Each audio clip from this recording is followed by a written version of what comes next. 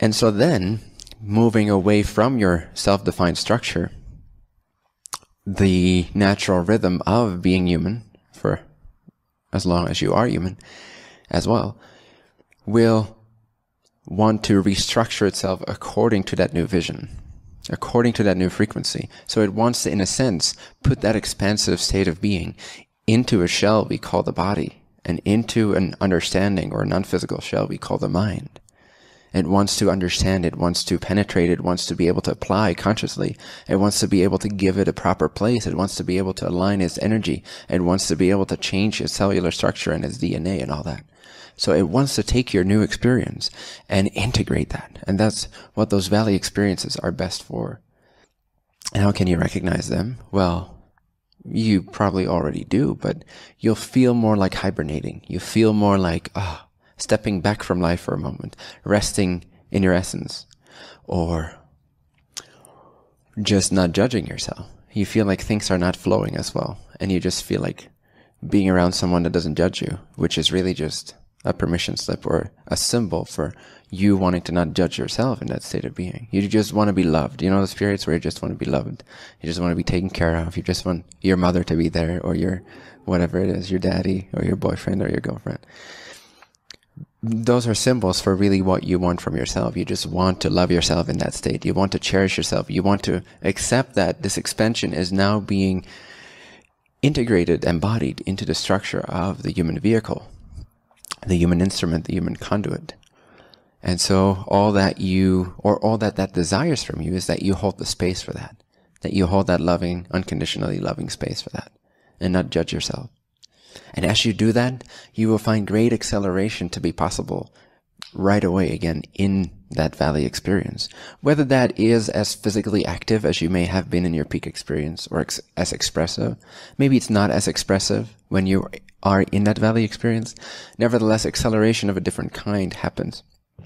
Flow and movement and change and progression of a different kind happens, but nevertheless progression and movement and expansion, even in those valley experiences.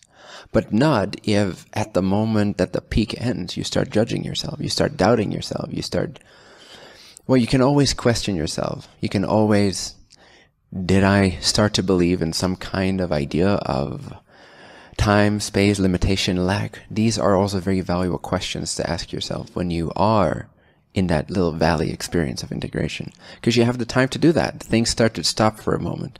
You're not as asked for. It's not as demanding for you to be conscious of life all the time. You can sit back and ask yourself, sort of to review what occurred. What happened? There was this peak experience, there was this flow. And then at any point, was there some kind of barrier that was reached? Like the vibration couldn't go higher than that because there was some kind of doubt that kicked in. There was some kind of lack belief that was aroused. And so it's a great time for contemplation as well. And then very naturally, you find that as you accept that period, as you send love to that period, and as you start to understand that period, and or what may have occurred, or how you may have contributed to it dipping perhaps as far as it seemed to have dipped, rather than it just being a valley plateauing experience of integration. Perhaps you aided it in feeling lower in its frequency than it had to. Again, this is not to judge yourself. This is just to gain greater understanding and to be happy with the fact that you did that to yourself. So now that you now have an opportunity to bring into clarity what exactly occurred. What is your tendency? What do you tend to do when you are expanding as fast as you are? When you are flowing as effortlessly as you are? Do you reach a point of doubt? Do you reach a point of, this is too much bliss? Or this is too insane, this is too crazy, this is too magical, this is lacking structure, this is lacking familiarity, I need to stop right here, let me stop right here. Alright, you can also kind of dictate the peak and valley experiences for yourself. You can open up and intend for or ask for a peak experience.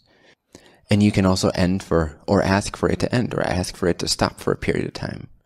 If you feel like you're having to catch your breath, so to speak. Does all that make sense? Good. So the crucial element of this is the key is to not judge yourself. To in fact love yourself, hold that unconditional love for whatever period you're going through. And then, if you have the space of mind to do that, make as effective use of it as you can. Investigate, but very non-judgmentally. Investigate. Review the previous few days, perhaps, or a week or two, or whatever that period was, and see what occurred. Just observe what occurred, and what occurred when you did dip. And again, without judgment, because part of it is natural. Part of it is contributed to by our doubts and by our lacks, but part of it is an actual energetic phenomena, the rhythms of expansion and implosion that continues to happen. So part of it is very natural, and part of it is added onto by our human self that then reacts negatively, perhaps to the events of life, or to the lack of flow, or that responds negatively to the acceleration of flow, because that can be scary as well. If it goes too far, if it becomes too present, if it becomes too vibrant, too palpable, too far away, removed from where you've placed yourself inside of a structure that you are familiar with, it can be kind of scary, right? So you tend to say stop. And so life responds, okay, stop. Why don't you hibernate for a few days? I'll make sure nothing too fancy happens in your life. Nothing too crazy happens. You can digest all the new information, all the new realization, all the new vibrations that you've experienced. And I'll give you some time to integrate. And when you have integrated that, your foundation is, again, that much more solid to take off from, to expand even further from. And this keeps going and going and going and going and going until you don't recognize yourself anymore.